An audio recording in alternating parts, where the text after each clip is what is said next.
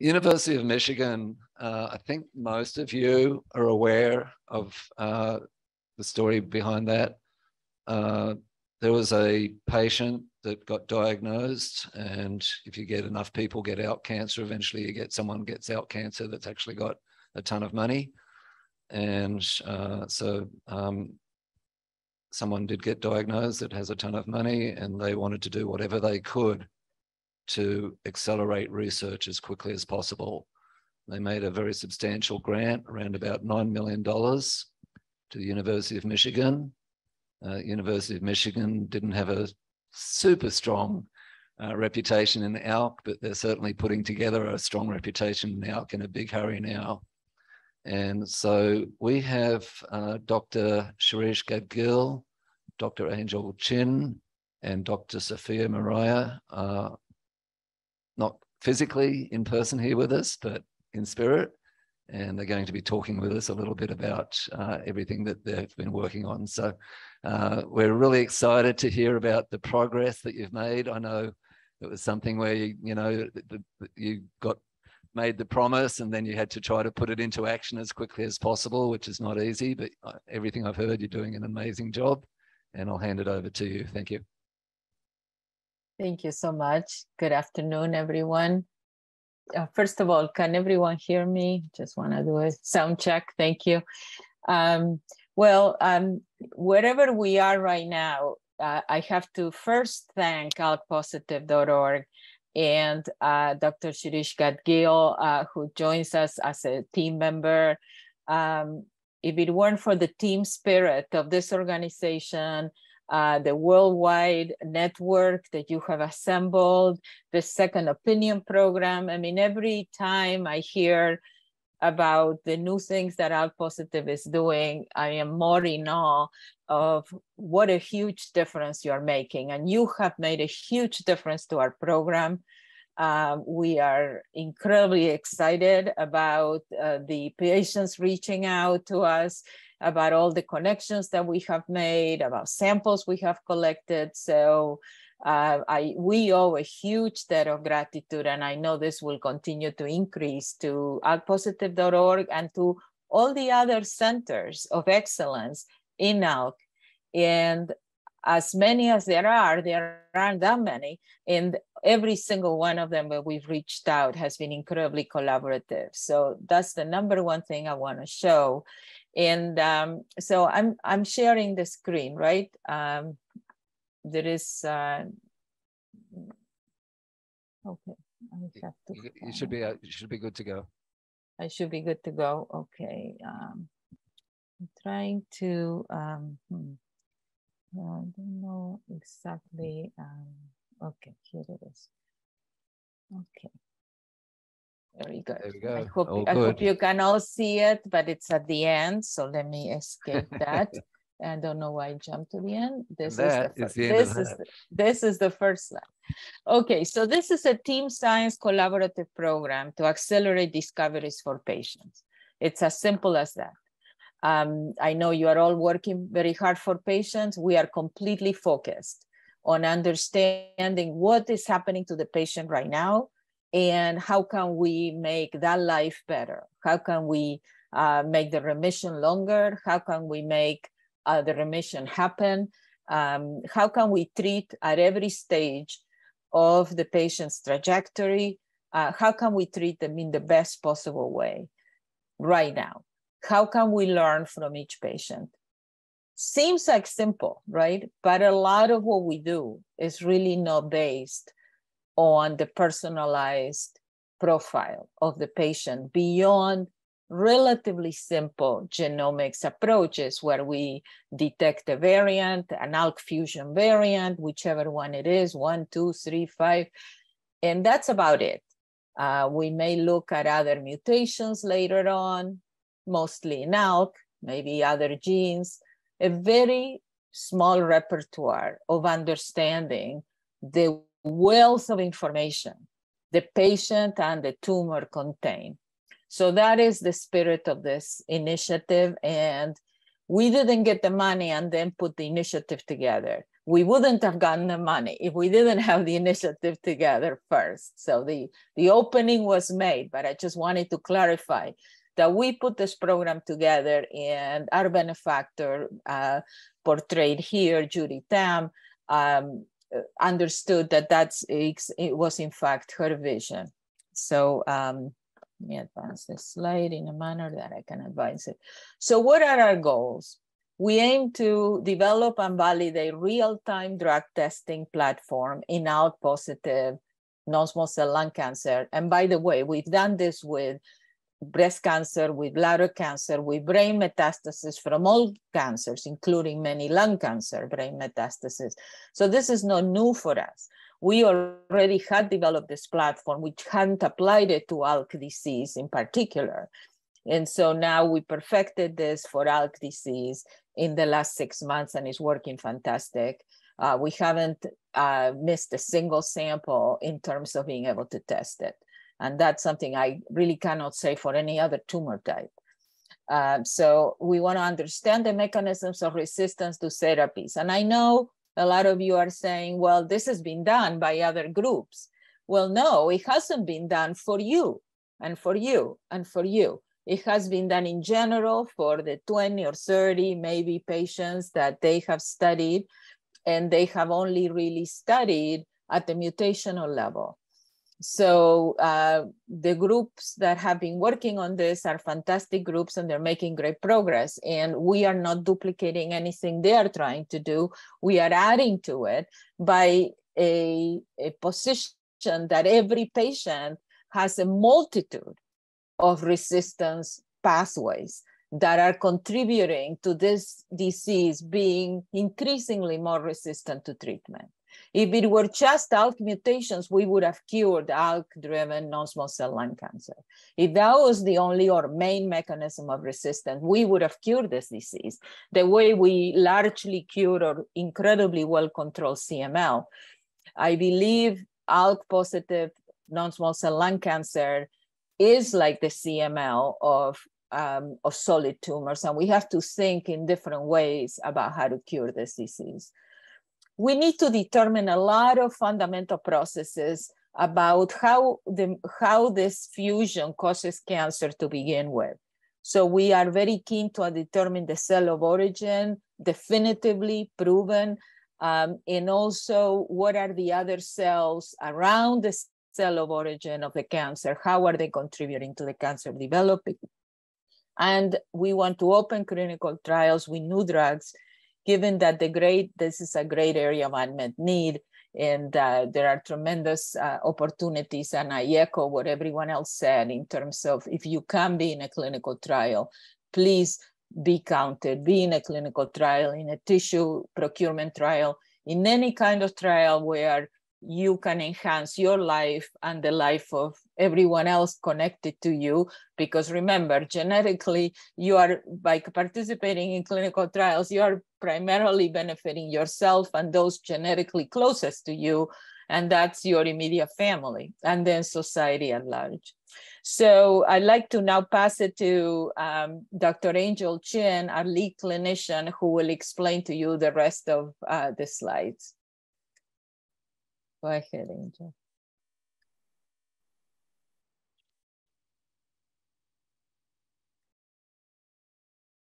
I can't hear you.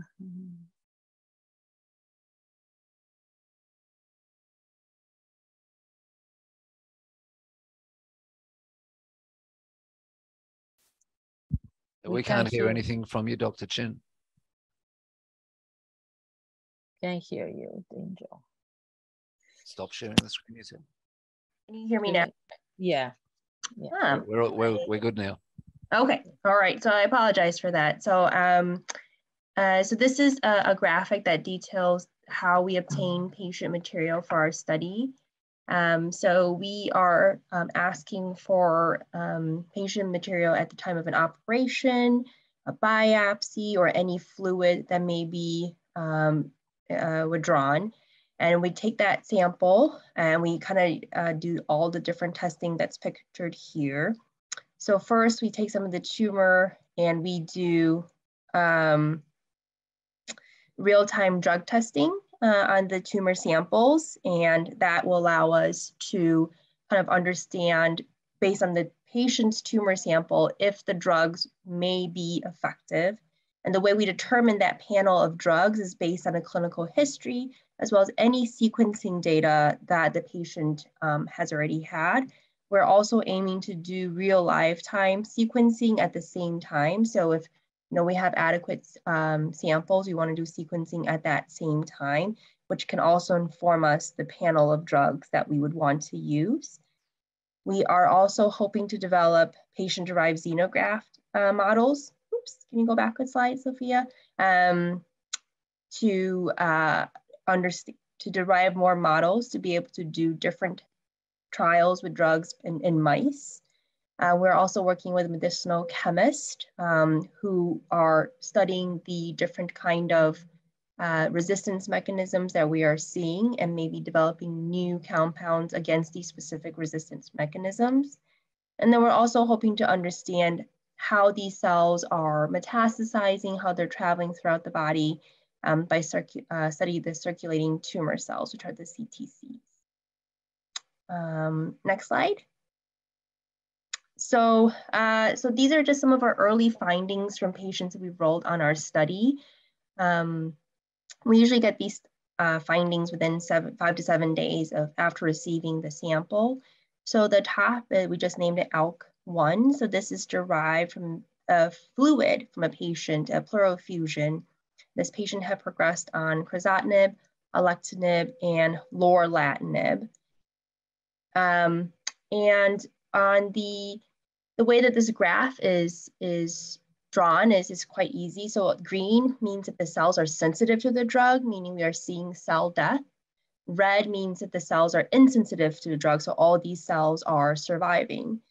So if you look at the graph at the top, you'll see that the red is there for alectinib, lorlatinib, and crizotinib, which matches with this patient's clinical history.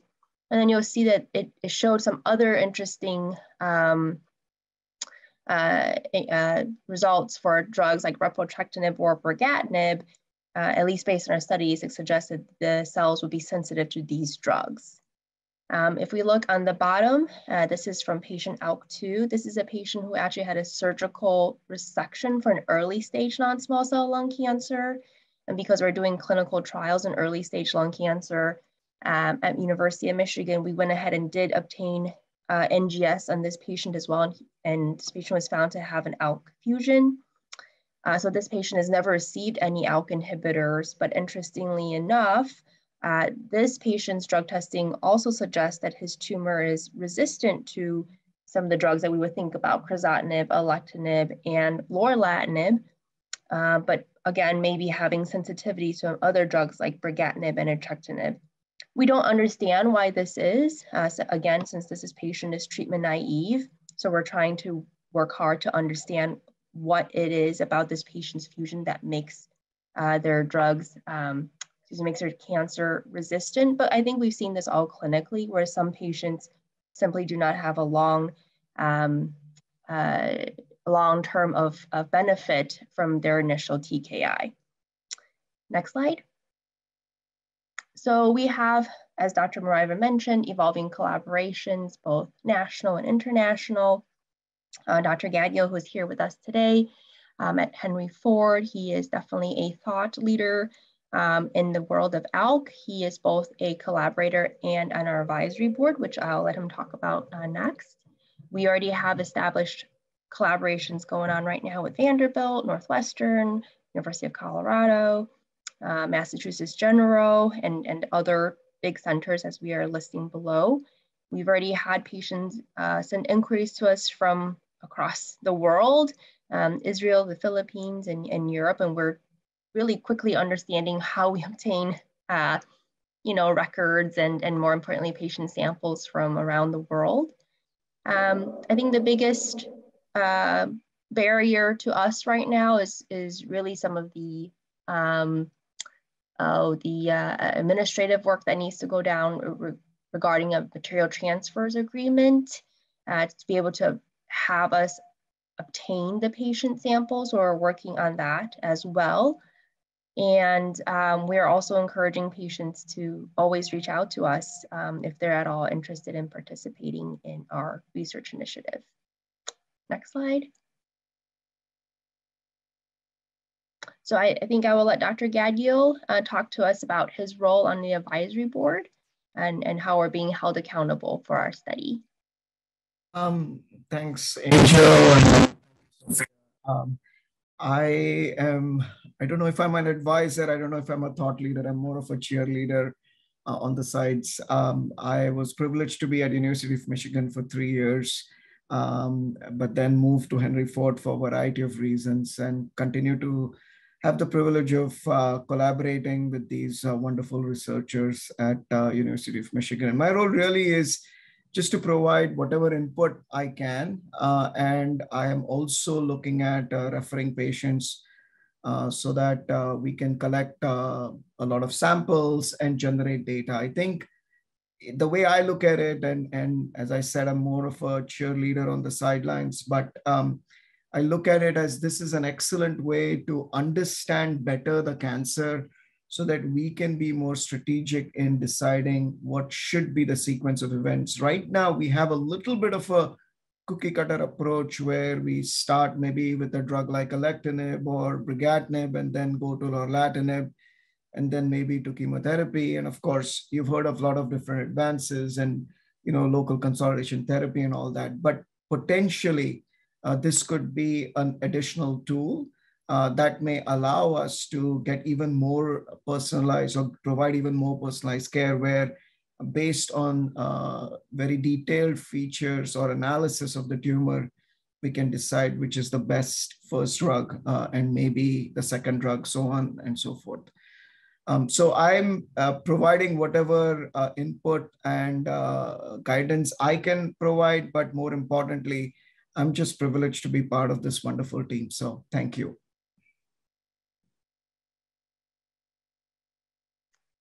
Then I think we have just one more slide.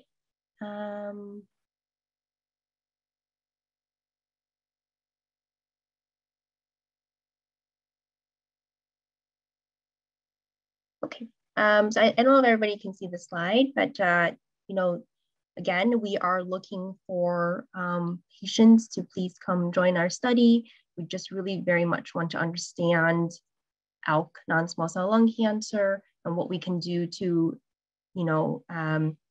develop new therapeutic treatment options, new therapeutic strategies, and really trying to understand the disease for every individual patient. So here is how to contact us. We have a program manager, Stacy. Her email is right there. It is a secure email. Please feel free to send her an email, and we are very active on our emails. We have already been fortunate to consent and enroll 35 patients thus far in our initiative. We've been able to receive blood, tissue, and fluid from these patients. We also really encourage you to speak with your oncologist. We'd be happy to also connect with your oncologist to work together, because as Dr. Merajver and Dr. Gadgeel mentioned earlier, this is very much a collaborative effort, and we need everyone working together to really help benefit our patients. And I think at this point, that's really all we had. Again, we just want to thank ALK-positive. I've been incredibly impressed at all that this organization does for all the patients, and very, very thankful for their support. And we will take questions. Terrific. So we can take questions two ways. Nancy and her team can bring a microphone to you in the audience. So if you have a question, please put your hand up. And then for those that are remote, if you put a question into the chat, and the Keith, the AV guy, is going to text those to me, and hopefully I can read out any texts that I get with screenshots. There are some questions already here too, so we like to also answer the ones on the chat. We've got one live question here first. Is this working? Hello. Hi, my name is Rick. I have a unique situation, as in I was first diagnosed in 2014 and it was just through a fish test. So I was ALK, I've been through a bunch of TKIs, brain mets, blah, blah, blah. The problem I have is they're unable to get any material from a blood biopsy or I've done the CSF twice, and they haven't been able to come up, which is great. I mean, less burden is good, but can they take the old sample from 2014 and run tests on it today to find out at least what that was? Or would that be useless because it's 8 years ago? So I could answer some of that. We cannot do this. Drug testing requires that we, am I still on? Oh yeah. The drug testing requires that the cells be alive. So the cells of the patient alive during surgery are alive in our lab 5-7 days later. So the same cells that are causing your symptoms are the cells that we try to find out what kills them in the lab. So that's the spirit of our work. So that part of the work cannot be done, but I believe it is very useful if you are inclined to participate in this research study to be enrolled anyway, because as questions arise in mechanisms of resistance, we will need to tap into large numbers of patients' material, archival, like you said, the one that you had in 2014 or 2016 when you were diagnosed. We will be able to use that material if you are part of the study. Right this minute, we are beginning to gather also diagnosis material, because we will have to test hypotheses on that. So thank you for your question. The other thing is, I hate to say this because we don't know the prognostic significance, but there are a lot of patients in all cancers, right, who have a negative CAT scan and a negative PET scan who have circulating tumor cells. And we are collecting circulating tumor cells. So if somebody is NED, but they have to have a blood draw for a checkup, we can collect the circulating tumor cells and see if they are there. So far, we have never failed to see any. So we see lots of circulating tumor cells, and we are trying to expand those cells to really understand, because ultimately they're circulating. If the patient relapses, they probably played a role in the relapse. Terrific. We've got lots of questions coming in here. We won't have time for all of them, but I can get through a couple of them. There's 2 questions asked by different people that are essentially the same question. I know them both. One's actually in Norway and one is in Washington State. The wording on one question is, how will the models developed at Michigan be shared across the ALK research community? And the other question is kind of related. Will data and results be shared openly and timely for other oncologists? So they're kind of 2 different questions, because one's talking about models and one's talking about the data and results. Yeah, so we are dealing with both things. There is absolutely no question that we intend to, every model that we develop, cell lines, everything, just as we are receiving from all these wonderful institutions, we will of course send back, not just we are planning on sending back the data as we generated on the cell lines that Colorado or Mass General are sending us. They will see the data in real time, pretty much at the same time that the group sees it at Michigan. We are completely committed to a team approach. We are not trying to compete. There is no territories here. So there is no question about the cell line data, the models that we generate. If we succeed in getting a lot of PDXs, they will be available to be sent out. Absolutely all of that. We are now through the process of figuring out, with Dr. Chin's leadership, Dr. Gadgeel, and all of our advisors, we're going to have an advisory meeting in less than a month, where we expect to really come to a decision about the question of how we share results in a clinical manner that is consistent with the regulatory constraints. Right now, our work is research. It's done incredibly carefully, but it isn't what's called CLIA approved. So we cannot write a report and put it as part of the medical record as a clinical test. That doesn't mean the test is not valid. The test is valid, but it hasn't gone through the formal approval. And that is something that requires certain constraints, and we're working through that. So, but the research is discussed with the patient's oncologist, and that is allowed. And so we are as open as we can be, but we cannot produce right now a formal report. It's not like your NGS report. Terrific. That's understood very clearly. One other question here. Would you be accepting material from outside of the United States?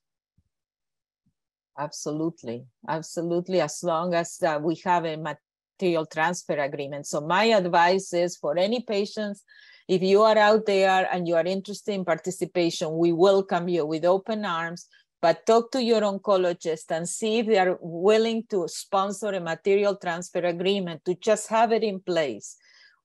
I hope you never need another biopsy and you're cured, but if you do need another biopsy, then the material transfer agreement will make it such that we'll send the box and then the sample will come to us and we no problem.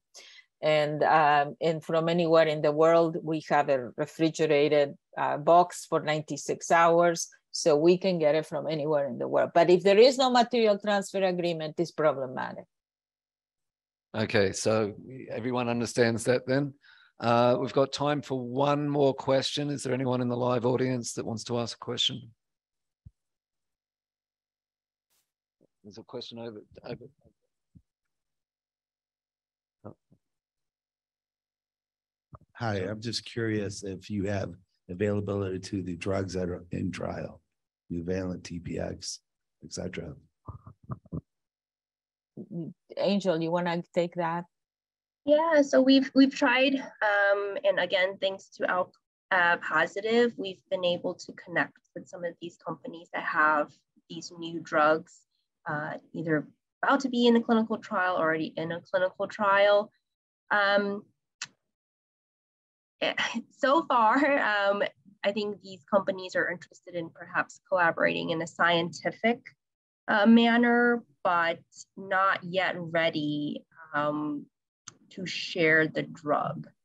Some of it has to do with, I think, their legal team, from what I understand. But I think we are very interested, and they are very interested in collaborating together to understand, for patients that do enroll on their study, what they're seeing in terms of, response and resistance, and using our research to help understand that. All right. We have TPX 0131, and we have the MS 4078 and a few others. So if you can advocate for more, be available for research, it will be fantastic. Terrific. So would everyone like to put their hands together and thank you very, very much. Thank you. Thank you. Rest assured, we're all cheering every day for the success of your research. And everybody here is aware of it now. If they weren't already, I think they were before, but now they know more information. And everyone can help by, if they've got samples, if they know that they're going to get a biopsy, don't let the biopsy go to waste. If they've got extra that can go to research, liquid biopsies, anything like that's going to help.